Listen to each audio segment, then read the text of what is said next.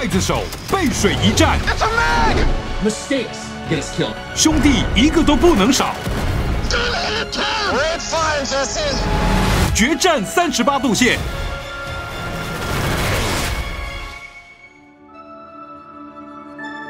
The funny thing about just my relationship with this movie is, you know, my earliest memories are all surrounding aviation.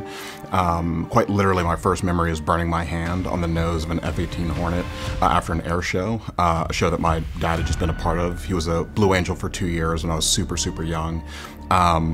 So just like Navy bases, the smell of jet fuel, like that whole world are like all tied to my earliest memories. So stepping into devotion has been kind of funny because it's kind of taken me back to those places all over again. For me, devotion is not as much a story of, you know, two men becoming best friends, but I think it's that nuanced and more real issue of two folks looking for a mutual understanding. You know, what Jesse was going through and being the first black naval aviator in the late 40s and, you know, early 50s. It's just the struggle to be seen, you know, and to be heard. And presenting, you know, Tom with the opportunity to learn what that means for Jesse and for them to learn what that means for each other. There kind of is no Jesse Brown without Jonathan Majors. You know, Jonathan brings such a depth and a richness to Jesse. You know, one thing we always talked about on set is just making sure we're using all the colors in the crayon box and you know, showing Jesse's depth, you know, and it was also important that, you know, it not be this sort of long-suffering stoic performance either, you know, to have opportunities to focus on Jesse's joy and, you know, Jesse's excitement and Jesse's pride and at times, you know, Jesse's aggression and weave all of that into, you know, a balanced and nuanced and complicated character. You know, Jonathan was such a partner in that process. You know, there's a lot of my father, there's a lot of myself and a lot of, you know, Jonathan that we all sort of see in Jesse, and I think in that way it made the collaboration with Jesse as a character in a film, yeah, really meaningful. Glenn is one of the warmest people I've ever met, and you know, in looking at how Tom Hudner is played in this film, I mean, you know, there's a really tricky negotiation between, you know, again, this warmth and you know, this fortitude, but then also this, you know, I guess this vulnerability. You know, what Tom is experiencing in this film, and is a big thing that Glenn and I talked about, was, you know, it's an era where, you know, the United States is really trying to define itself, you know, in the wake of World War II, and, you know, where we're, you know, we have an enemy that is so clear and so present. But then as that splinters off into, you know, sort of the next era in our history, you know, things aren't as white and black.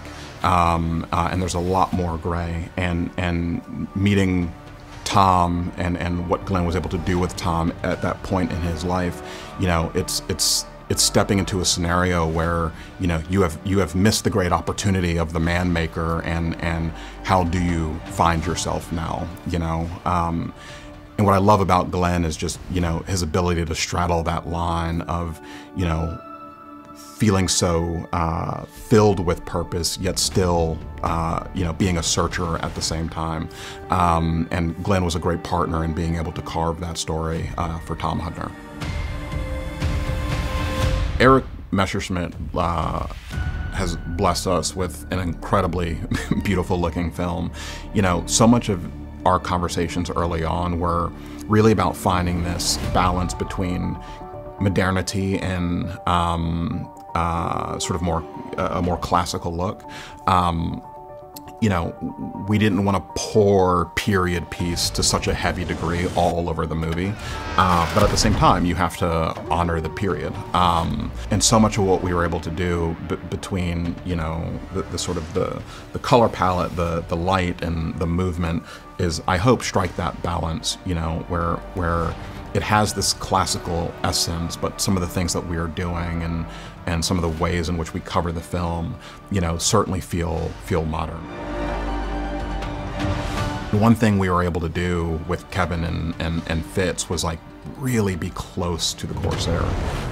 When you're not worried about jet blast, when you're not worried about all of these other things that come from, you know, the modern aircraft, it lets you do something a little different. And you know, as you'll see in the film, I mean, there are moments where we take the F-4U Corsair, you know, to 200 miles an hour, 10 feet over the water, and Kevin and Fitz are flying 10 feet away from it in the Cinejet. So, I mean, there are certainly things that, you know, when you're using stunt pilots and private aircraft, not $50 million government pieces of equipment, you're allowed to pull off some pretty impressive stunts. But then also, you know, in building a story that's ostensibly a love letter to aviation, you know, to have two guys who know the planes, know aviation, you know the procedure, and can just really be there as a, you know, really as like a stalwart of authenticity. Wynn Thomas was our production designer, and you know, Wynn is an absolute legend with like a list of credits that is just, I mean, should all be in a museum. And you know, I learned a lot from Wynn, both as a colleague and as an artist. I mean, Wynn, above all else, just is so focused on the you know, the heart of the film and at every turn. And when you see Devotion and the richness and authenticity of its world, you know, that is all sort of indicative of Wynn's conviction. I think there are so many talented people in this business, but you know, to have like both a friend and honestly even a mentor out of Wynn, given his experience, you know, it is something I will treasure for the rest of my life. You know, an audience stepping away from Devotion, you know, I want them to feel a lot of things. I want them to know Jesse, and I want them to see and understand, you know, what Tom went through, you know, in pursuit of that friendship. I want them to have had fun. We put a lot of airplanes in the sky and did some pretty fun things with them, and you know, I hope an audience has as much fun watching that as I do. You know, I want people to have yet another black hero. You know, I mean, what Jesse did was remarkable, and I think, you know, he certainly deserves to be, you know, in the canon of, you know, our country's heroes.